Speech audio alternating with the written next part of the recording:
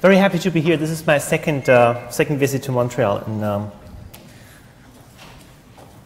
given that I currently live in Ohio, for me it's always like almost like visiting Europe here. So very happy about that. Very nice to be here.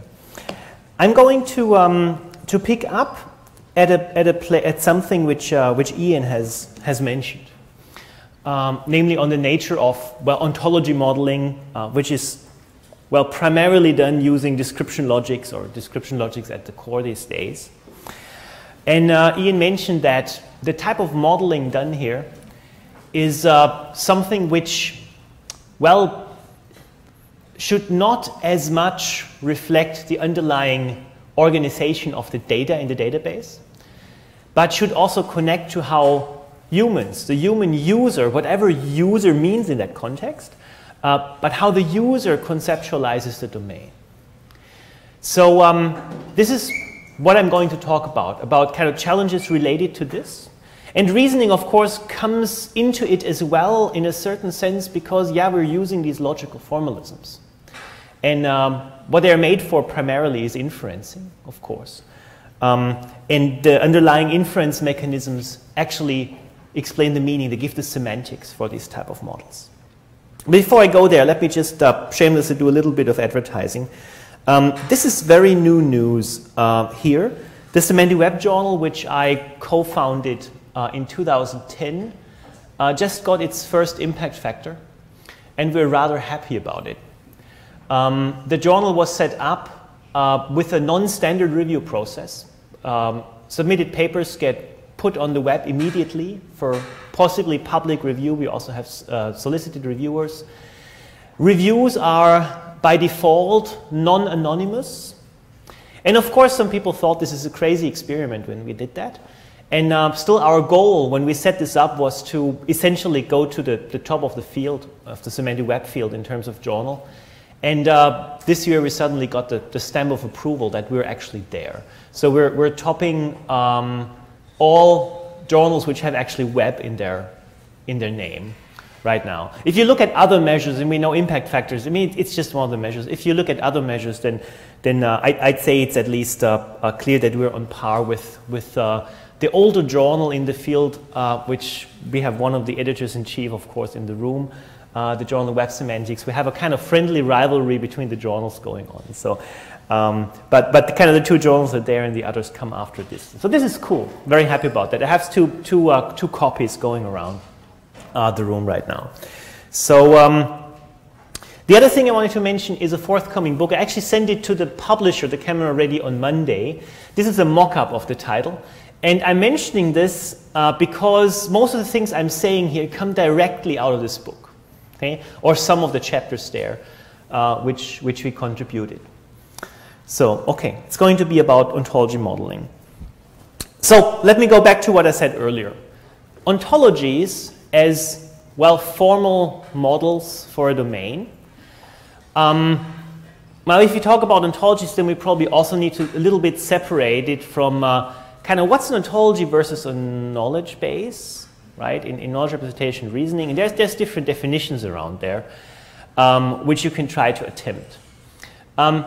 I would kind of go with what I said earlier as one of the things which are important, at least to me. An ontology is somewhere stuck between different things. On the one hand, it needs to connect to data and to databases.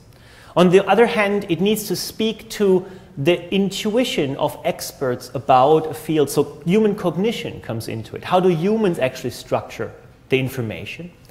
And at the third time, it also needs to connect to potential applications and be useful for that as the piece which is in the middle of all those. Okay? Now, if you look at that, then already here things become a little bit tricky. One of the original ideas of ontologies, kind of 15 years old ideas of ontologies, was that you make an ontology which specifies, models a part of the domain of interest, say chess or oceanography or high energy physics data coming from CERN, for example. Just some examples of data we've been working with. And then the idea is that once you have done that, then others who would be having data on a same or overlapping domain, they could use your ontology and reuse it with their own data. Reality is that this didn't work out.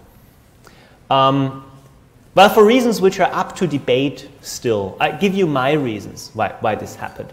I think one of the things is that in the early days when ontologies were kind of on the hype, on the buzzword hype, which was 10 years ago or so, or 12 or 14, people didn't quite know how to model ontologies. And many of them were modeled very straightforwardly. I know some big ontologies in some application areas back then which were actually modeled primarily by undergrads. Of course, that's tricky, right? So today we understand much more about it. However, that's the reality of many of the ontologies out there. And most ontologies I actually see and look into, I always get the feeling rather than reusing this ontology and adapting it for my purpose, it's probably less work to do it myself again from scratch. Not with all of them. Some are very well made and they're very easy to reuse. So what exactly is it which makes an ontology reusable? Okay? Well, of course, if I have the exact same application context, then I can do that. Okay? However, that's not the idea behind the whole ontology thing. The idea is that, well, you may have a new application somewhere in the future which you want to deal with. So let me look at an application scenario from one of our projects, which we do primarily with ocean scientists. And it is an application scenario from the context of the National Science Foundation EarthCube program, which is a 10-year program which has rather lofty goals, like developing a community-driven data and knowledge environment for the geosciences, which allow to integrate data management infrastructures across the geosciences. This is huge, right? Across the geosciences, at least in North America. So you have these scientists. Okay? You have these scientists working on whatever satellite data or on microbiota in the ocean, or others which work on kind of how water actually moves across the continent, you name it all. Others work on ecosystems, etc. And it turns out that they have data repositories. Well, some of these subfields have data repositories. They're pretty large. They have experimental data. Some of them are required by the National Science Foundation that if they research on a certain area and get funding, then they have to put it into certain repositories. However, the Earth as a system, to answer the bigger questions, for example, around climate change, need to, well, for these you need to be able to look at all this data in unison. You need to integrate all this data to get at the big research questions. So there is a pretty clear incentive here and also a very clear understanding among our scientists that this is so much needed. Okay? Tricky bit here is, of course, now talking about what's the application. Well, you can make some, like discovery of data which may be relevant for me, maybe one, right? But that's an easy one. The more tricky one is that, in particular, if you work with researchers, the exact questions which will be asked by people in 2 or 3 years, well, the interesting ones are probably not clear yet.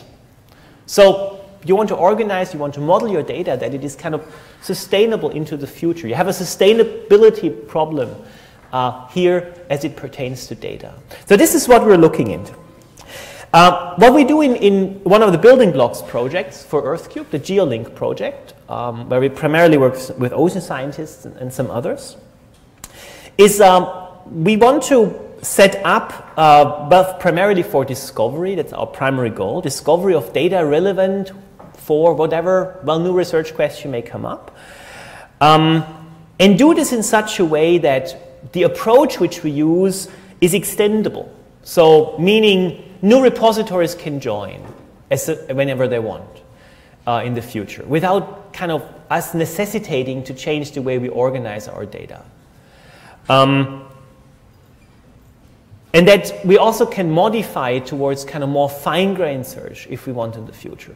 So if you look at these questions, then kind of how do you organize your data to do that? Well, at the same time, well, you can say to these very old repositories who come from their own field and have organized their data in a way which works for them and for their subfield, you can't come to them and say, well, you have to change how you do things. It's not going to work.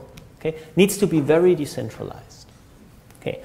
So what I want to talk to you today about is well, not exactly going through this use case, but I want to tell you a little bit about the ontology modeling principles, which we apply to try to get at a high-quality model of a domain which stands up to different perspectives, because this is what we need here. Okay? Every model of a domain has commitments. Sometimes they're actually called ontological commitments, which, well, essentially say this is a particular point of view which one person or one group of experts or a subfield may have on the data. And the difficulty is always navigating these commitments, because if you have too many of these commitments, then it's very difficult to reuse your ontology and your underlying data, which comes with the ontology as a schema, for a new purpose, because your commitments may be too specific for a special application area. At the same time, if you have too few of these commitments, then your data becomes highly ambiguous, and reuse is also difficult. Where is the soft spot in the middle? Right? And we don't have answers, we have hypotheses. And it's actually not easy to verify these hypotheses clearly, because in order to do that, you would have to do a large-scale project like we do in GeoLink twice, right? Work a couple of years with this approach and with an older approach, and then kind of compare which one was better. It's difficult to find funding for this type of long-scale comparison. Okay, so what are we doing? In this, and just to kind of highlight this again, down here we have different large-scale data repositories, for example. In here, and don't look at the details of this, I'll explain that at the very end a bit more about this. We have our model, which should be such that we can faithfully map our different repositories into this, and up on this essentially interface, data interface, we build different applications. With the idea that, well, hopefully whatever new application may come out and may want to be built on top of this can actually be built without throwing away the type of modeling we've been done here. That would be the idea. Okay, and now I'm leaving the earth science realm. I just wanted to say, yeah, we're working with real data, because in order to tell you some of the principles which we use for modeling, I think it's easier to actually look at a toy example. We use this toy example to actually generate data, which we put out on the web, but it is nevertheless a toy example, but I think it serves very well. So we developed this example partly as a tutorial. And the sample domain which I want to look at, well, I need some preparations. Later on will be chess. But let me first, well, get you into some of the mood of the modeling. And some of the things I'm going to discuss here, which are not about chess, will come up later again. We're talking about reuse of things. Okay. So, if you talk about data, then you've already seen in Ian's talk that some of the data is organized in so-called, well, you could say in triples. Actually, some people in this area, in the semantic web area, actually talk about triples as a technical notion. Triples consist of, well, something which is usually a URI. So it is web referenceable, right? I did not make kind of URIs here, but just think of Sesame Street as a URI, which stands for whatever Sesame Street. You have a relation, like a has-actor relation. The blank should be gone here. And you have another URI, for example, Jim Henson. It could be X0123, whatever, right? I just call the URI something with Jim Henson because I actually mean it to stand for the puppeteer, Jim Henson. Okay? And then you can reuse this URI here, for example, and use another binary relation, like has name attaching a string to it, Jim Henson, which would be the name of that person. Okay? So you have these type of triples which correspond to base data. And if you have only such triples, then you can conceptualize these as graphs. Like, for example, the graph down here. Sesame Street has actor Jim Henson, has name Jim Henson as string. Okay? Now you may already say, well, isn't this a bit complicated? Can I just say Sesame Street has actor and then put the string Jim Henson there? Well, you can, of course. Right? Talk about ontological commitments. If you do that, what breaks down? Okay? Well, this here is web referenceable. So say I have a different TV show like The Muppet Show, which has the same actor, also Jim Henson. then if I leave out the middle piece and only directly reference the string, then Muppet Show would also reference the same string. But, well, there may be more than one person called Jim Henson, so is it the same person or not? If I use this middle node, a referenceable, URI, then I can relate both Sesame Street and Muppet Show to Jim Henson, and then I know, oh, it's actually the same thing, okay, which happens to have the name Jim Henson. Talk about ontological commitments. Okay? This one is simple. Okay, let's talk about a few more of those. And now we're already getting into the modeling mode. Now let's look at Muppet Show again. And now let's say that somebody wants to reuse this type of organization, which you actually find, for example, on one of the triple data stores, RDF graphs, which are out on the web, where somebody used IMDb and put it out on the web as a graph. So this is very much the structure you find there. And let's say that we want to reuse this type of data organization, okay? Organization of the graph, but we want to add some information about the character which is played by the person. Well, it should be easy, right? I mean, you just add whatever, a new node somewhere, make new triples which say, okay, this is the character played, like whatever, Kermit, for example. Okay? However, if you look at this in a little bit more detail, then you notice that there is a problem. Okay? So we're reusing our Sesame Street has actor Jim Henson has name Jim Henson string.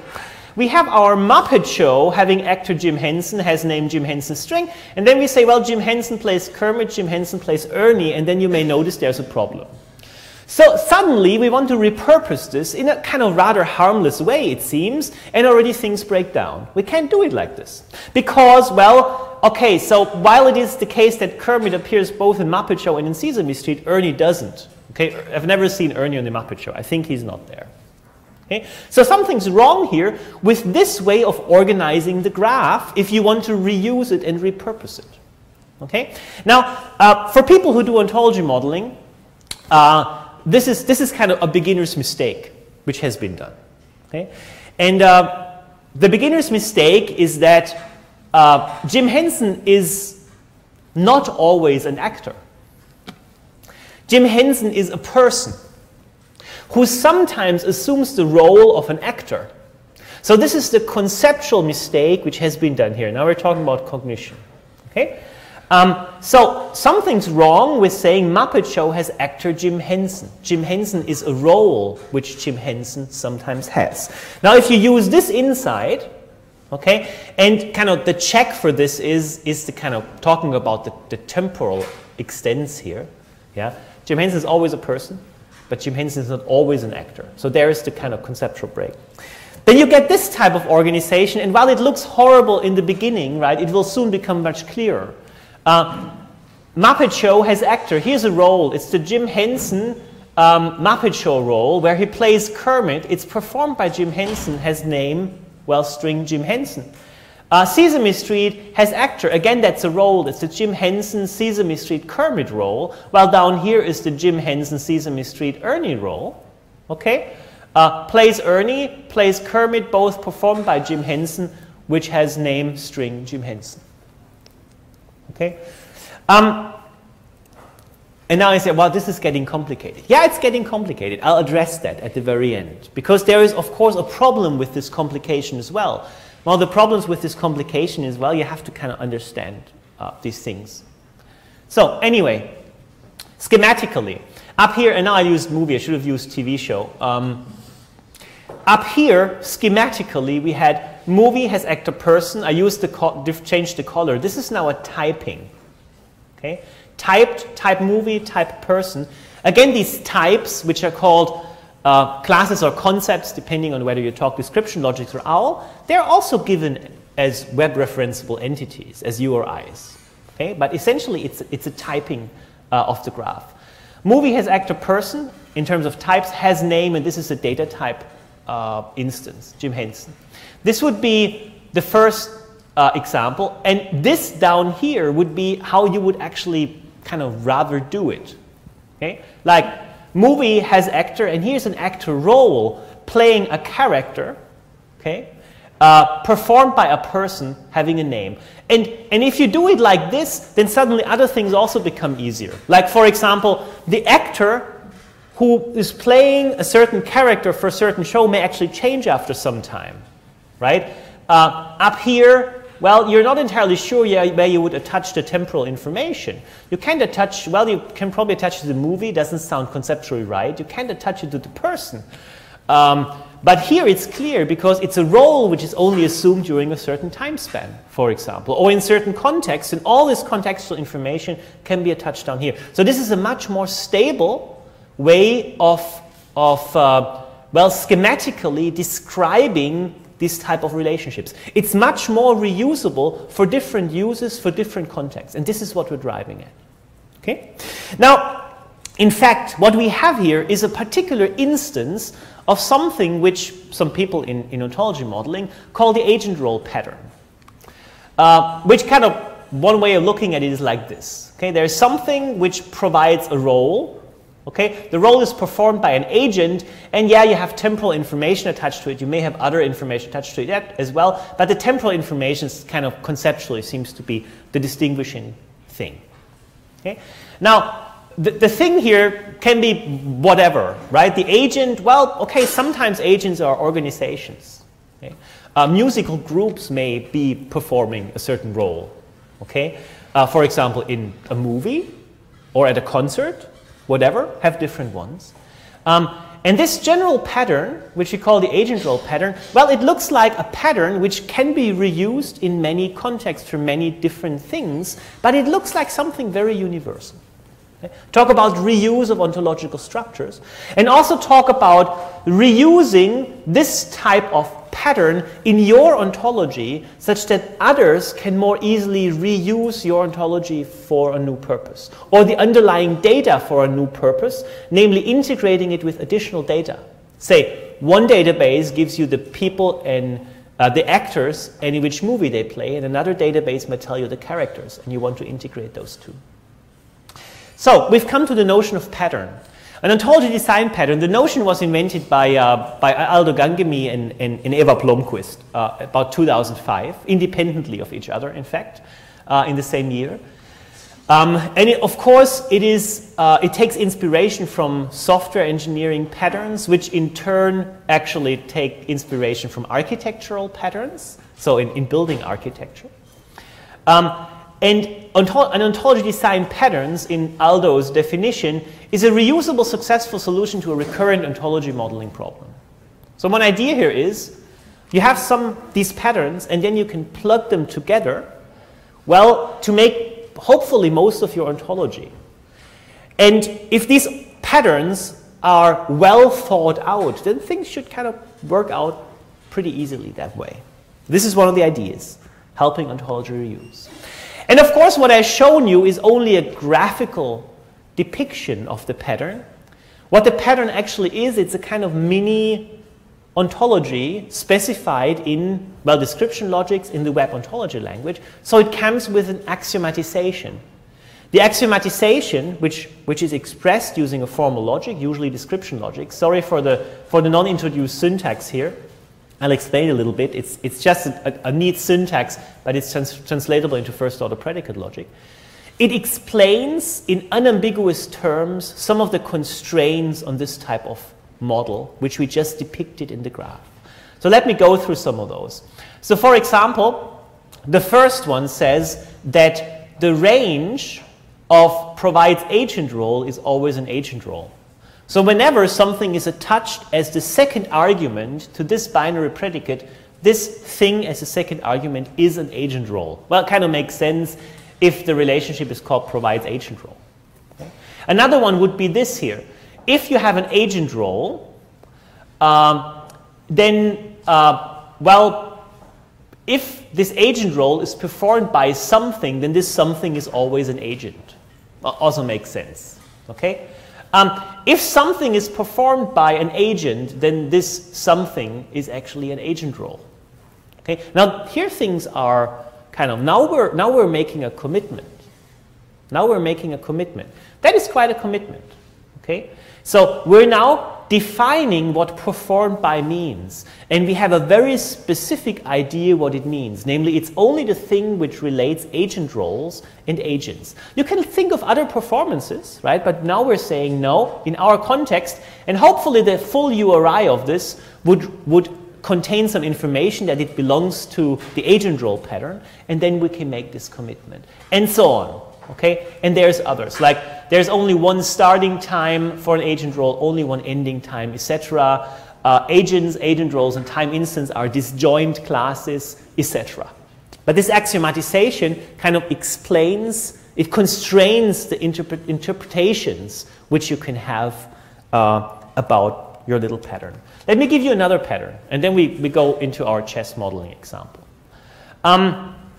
This here would be a very minimal pattern for events in general. There's actually some ontologies out there which are rather nice, which are much more complicated, but we had a need for something very, very simple. What is an event? And then you can kind of start your philosophical discussions about what is an event. If you take only the most necessary commitments, okay, what are the things which an event always has, no matter what event you're talking about? Okay?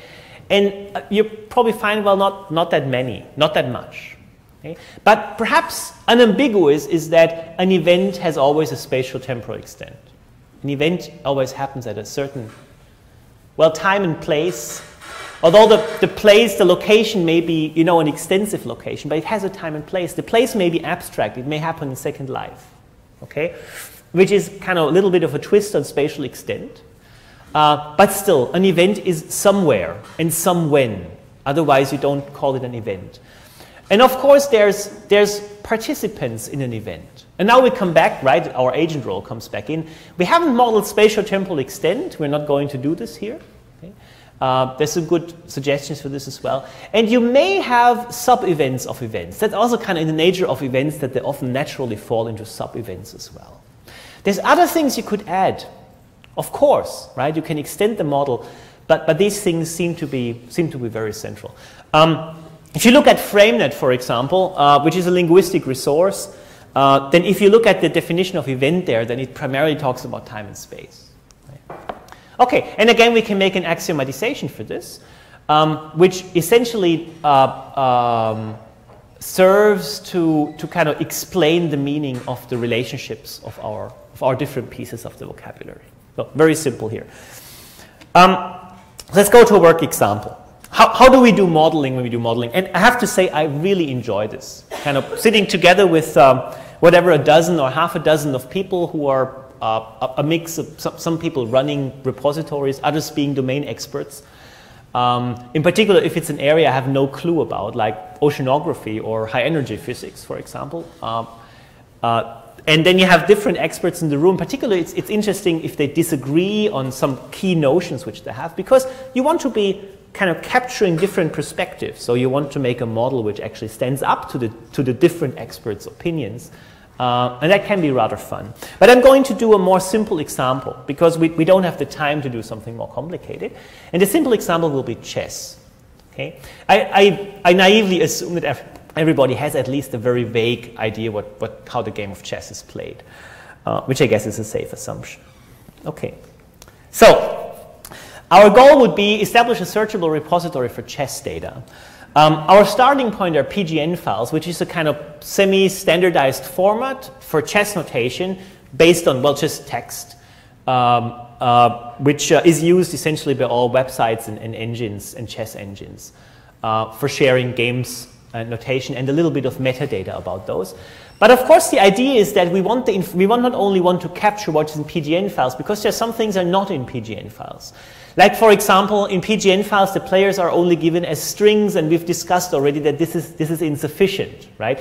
And we may want to attach additional information about the players, which you may get from websites, like whatever, people who were world champions, for example, or information about the tournaments and where they were held, and etc. So we want it extendable in that way. So we do not want to only take what's in the data, we want to kind of lift it up to a conceptual level which allows for this type of integration. Okay, so our task here now, our little example will be about how do we get at making such an ontology. We have a pretty kind of standardized workflow in the meantime how we do this with different groups. So I want to run you through this very, very quickly.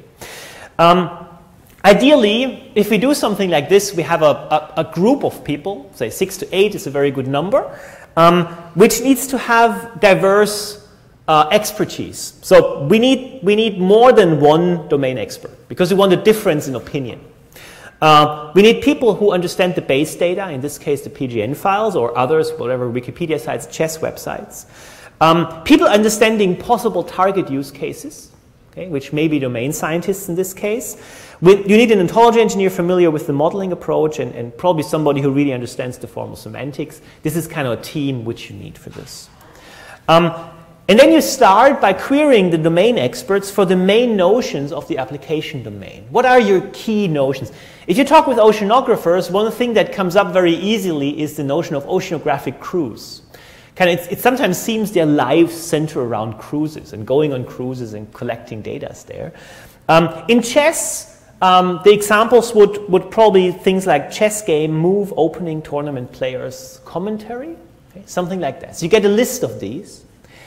And then as the next step, you look at what we call competency questions, meaning you make a list of example questions which kind of mirror what you would like to be able to get answered from your knowledge base once it would be fully established. Like, for example, who played Kasparov in the round 1994 Linearis tournament as white or black? Find all games in which Bobby Fischer playing black lost in the poison pawn variation of the Sicilian defense. Are there any recorded games using the Grunfeld defense from before the 20th century, etc. Okay, whatever people, geeks and non-geeks, may be interested in answering. Okay, next step. You prioritize your notions. This is, of course, just a kind of gut feeling, which may be the more central notions to go with. Probably starting with chess game may be a good idea. Talking about moves and about players, something like this. And then you sit back a little bit and think about the nature of the things you've just been written up. What actually is a chess game? So the idea of this is that you may want to borrow from a pattern which some people have already modeled, because some people put thought into this pattern. And if you reuse that and are able to reuse that, you're more likely not to make any silly beginner mistakes when doing that. Okay? And then, yeah, what is a chess game? I mean, you could probably model a chess game as an artistic artifact. There's some point to that. Okay? That is not wrong. That's okay. However, if we look at the competency questions, which we just listed, where you would ask things like, find all games in which Bobby Fischer lost in the poison pawn, or what did Kasparov say about his opponent's first two moves? Or did Bobby Fischer ever play against the Grandmaster in Germany? Then you think, well, okay, they don't seem to fit with a chess game as an artistic artifact. That would be a bit of a stretch. It's probably not the perspective which fits our use case. The perspective which fits our use case, because actually we talk here about times, we talk about places, we talk about players, and then the idea may pop up, yeah, a chess game is an event. It's an event. We talked about events earlier, right? So you have spatial temporal extent, you have participants in the event, so that is probably a good way to go. Once you do that, things become a little bit easier. A half move, I have to explain, right? Most people call it a move. Kind of people who know about chess call it a half move. It's when one player moves a piece. Chess people call this a half move. And kind of two half moves together make a move. It's kind of weird, but that's how they call it. What is a half move? Well, once you decided that chess game is an event, then it's clear that half move is a sub-event. Okay? So this already falls in place. Player, well, white player, black player, and again, things almost fall into place because player is the role of an agent. So we have our agent role. What else could it be once we decided this? Tournaments are, of course, events, openings, and commentaries. Well, here things may become a little bit more tricky. So let's probably delay this for a bit. Let's delay this for a bit. Let's start with the more easy stuff up there.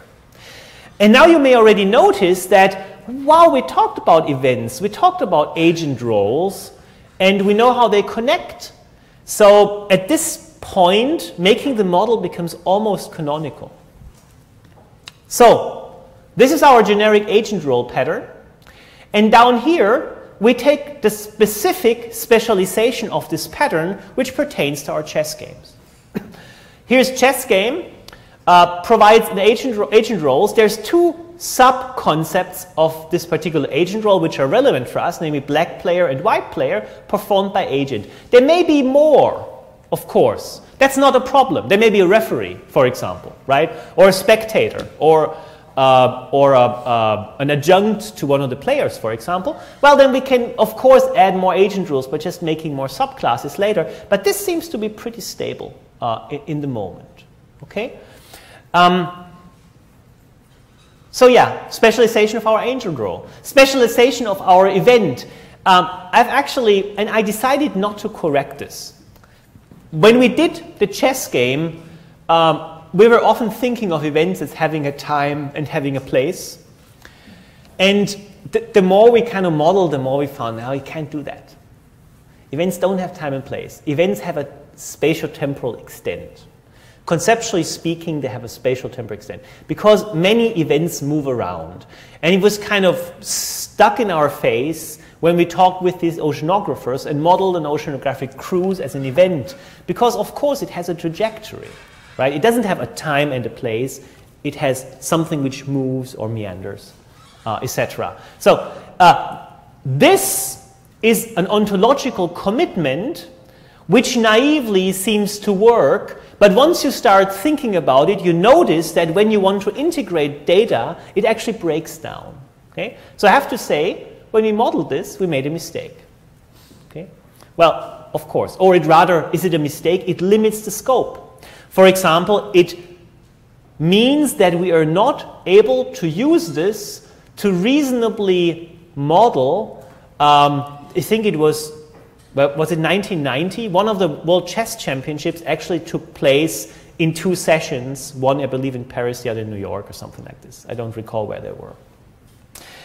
So it moved. Anyway, let's go with this simple model for the time being. I decided to not change the example to point out kind of things that happen when you make an ontological commitment which is overly strong, like the assumption that you can separate time and place. However, if you do this, then now you can specialize this again to our chess game. Okay? Chess game at time and place, or rather think of it with a spatial-temporal extent, provides agent role performed by agent. Okay? And we talked about the roles which are relevant for us earlier, so this part is already one we actually looked at. Half moves. Half moves are sub-events of chess games.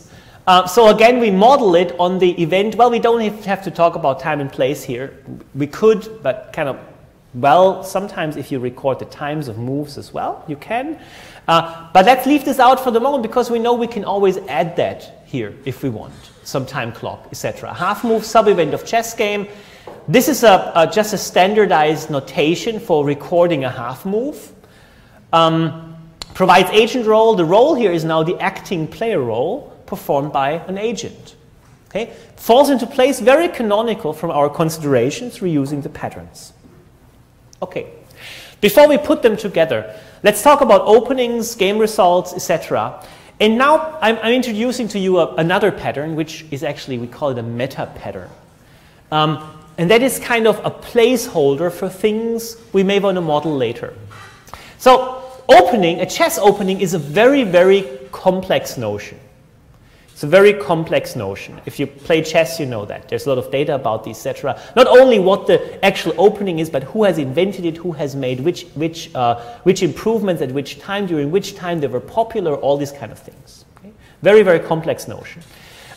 Do we want to model this right now? Well, we could. Right? But when we did this, you always have to stop at some stage. And here we said, well, no, we don't want to do this because this information is not in the PGN file. So we don't want to do this right now, but we want it extendable later. So what do we do in that case? We make a so-called stub. We call this a stub. There is a placeholder for chess opening, which we can expand later to add more information about it or more structure to it. And then we just give it something very simple, like a name and an eco code. Eco is the Encyclopedia of Chess Openings, which is information, both of which you may find in a PGN file. So right now, we're simply attaching the ECO code or the name, like Sicilian Defense, via this intermediate node to chess game. And this intermediate node is important, of course, for the same reason we had earlier with giving the actor just as a string. Okay? So this is one reason. We want to have something which kind of is a referenceable URI and not only a string which is a name.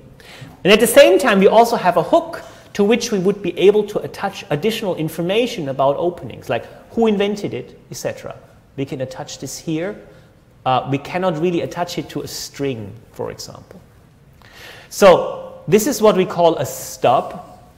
And for our time being, we just make stubs for chess opening, chess tournament, and chess game results. Chess game result is not quite as simple as you may think, because it's not only who wins and who loses, or was it a draw. But for example, you may want to know whether there were any World Championship games which were actually won by forfeit because one of the players didn't show up, for example. Was it won by time control, or etc.? So it may also be potentially a complex entity, and again we just make a stub and kind of kick it down the road without breaking things by oversimplifying. Okay, and now let's put things together. And this diagram here is really just putting the things together which I mentioned earlier. So here's the chess game. Okay, we know it's a subclass of event. Okay, chess tournaments. Well, chess games are sub-events of chess tournaments. Chess tournament is a subclass of events. Seems kind of clear enough. Half moves are sub-events of chess games, and then we want to add a few more additional things which kind of people who know about kind of using this type of data would know, like it's really helpful if you make an additional pointer to the first and the last move, for example. We want the next half move pointer here again, because it also kind of helps you dealing with the data later. But these are kind of conceptually simple to deal with. Then we have agent roles, like for example down here we have the black player and the white player agent role. Down here we have the acting player role. I made it two different agent role things here because it kind of separates things in the diagram more easily, although of course it would be the same URI if you do that. And we have our stubs attached over there. So it becomes relatively canonical to do this here. One thing I haven't talked about yet was commentaries. And then kind of now we look at it, what would commentaries be in this context? A commentary on a chess game. And again, there's different ways how to do this, but conceptually it seems kind of reasonable that if we talk about an event, then we may talk about reports on these events, which can come in different forms. Could be news, but could also be a game score, okay, which is essentially a report on the event. So we add chess game reports, which of course provide roles, namely, for example, the author role, and then we have pointers to where it originates from, which may be a PGN file, and it actually may contain annotations, meaning comments to the half moves, which is the way how commentaries are usually done in the context of chess. Okay. Adequacy check. I need to check the time. So whatever, 15 more minutes or something like that? 5, okay, so I'll speed it up. Okay.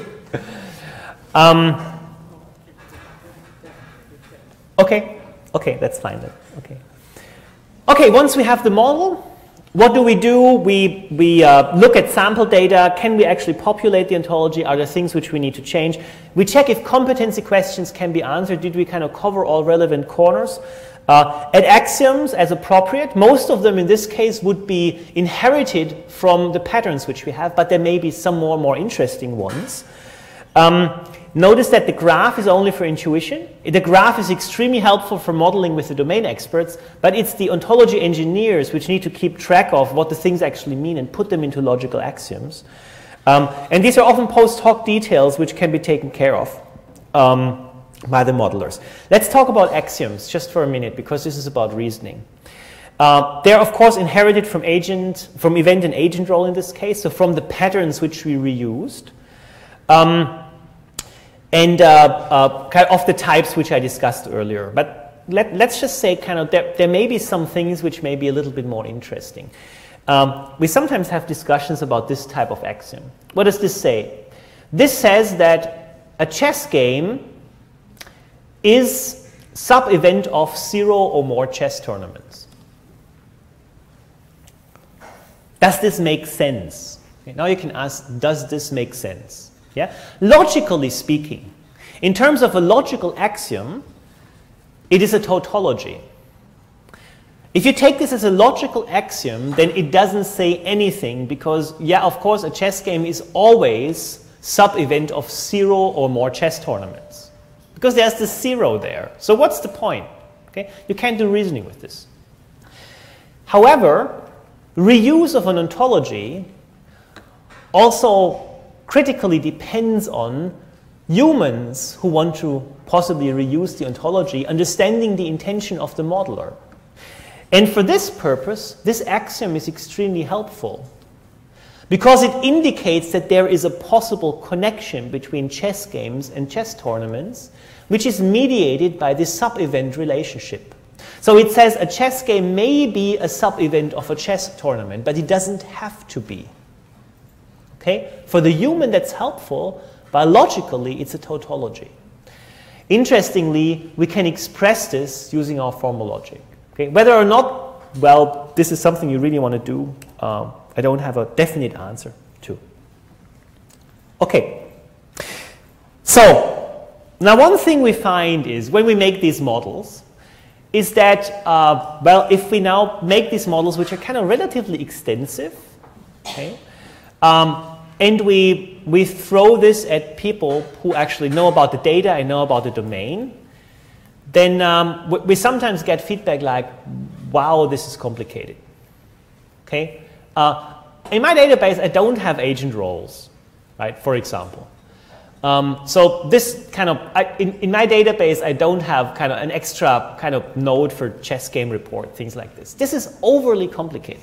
Now, of course, you can take the position, well, if you want to have something which stands up to multiple perspectives, where you can integrate data which doesn't break later, then you just have to go there with the complicated way. However, you can also try to reach out and kind of meet them halfway without losing what you have achieved. And this is actually an idea which was relatively new for us. We came up about a year ago or two. And that is the idea of, well, shortcuts. Well, some other people have talked about this before as well. So, but for us, it was a new idea. What is a shortcut? Well, a shortcut, if we depict it, then a shortcut is, well, really just a shortcut through the model. Like here from chess game, directly to the string, which indicates the player. And let's call this a binary relationship, has white player or has black player. We already know we shouldn't model it like this, you know, in our model for integration, because if we do that, then, well, we may have a problem with players who have the same name, and we can't really say kind of when this is the same player and when it isn't. So this is not something we want to use for modeling if we look at integration. But doing it like this may make it much easier for somebody who actually works with the data to just kind of push it out into our graph format. Okay? So what we actually want to do is we want to give to this person who probably only has strings, right? So that person has the problem of not knowing whether two Joe Smiths are actually the same Joe Smiths, but well, it's just not in his data. Yeah? But in any case, he can provide us with this. And then we can kind of hopefully take care of trying to figure out which two John Smiths are actually the same ones. Okay, it's called co-reference resolution, known problem in ontology engineering. But we want to make it easier for the person providing the data to give us the data in this graph form, such that we can start populating our more complex model. So what we want is, we want to have mappings which go in both directions, namely from our more complex model to the simplified model, which uses only the shortcut, and also the other way around. One direction is easy. From the complex to the simple is easy. Okay? That's just done by these two rules here, for example. Essentially, if you kind of go this route, then this generates a route, the red route. The other direction is more interesting. And this is a point I wanted to make, as long as Ian is in the room anyway. The other direction is more interesting. Oh, sorry, this I didn't want to. The other direction is, where is it? Where is it? It's here. The other direction is more interesting. So what we want to do is we want to give the person providing the data the possibility of giving us the red one, and then we want to populate the more complex model. Regretfully, if you want to do that, This is a relationship which we cannot express current standardized languages from the semantic web domain. We cannot do this in the web ontology language, for example. We can do it with so-called existential rules, okay? Because somehow you need to say, well, if I map in a different direction, there has to be a node here and there has to be a node here. You kind of need to create them and then kind of map it to the more extensive model. But it's not only getting them into existence, you may also give them some names. So you may want to do this mapping while minting names for this. And it turns out that even something like Sparkle, if you heard about it, cannot really do that. Sparkle construct comes very close, but this URI minting doesn't work. So there is a gap, at least for us, in this kind of mapping between the extensive model and the simplified model, which uses only the red relationships. This here would be a picture of only the simple model, which somebody could much more easily populate with data, and which we then can lift to a more complex one to integrate it with other information. Okay, so to wrap up, what we did in our GeoLink project, and it's not ended yet, we have the model, we have started to map out data.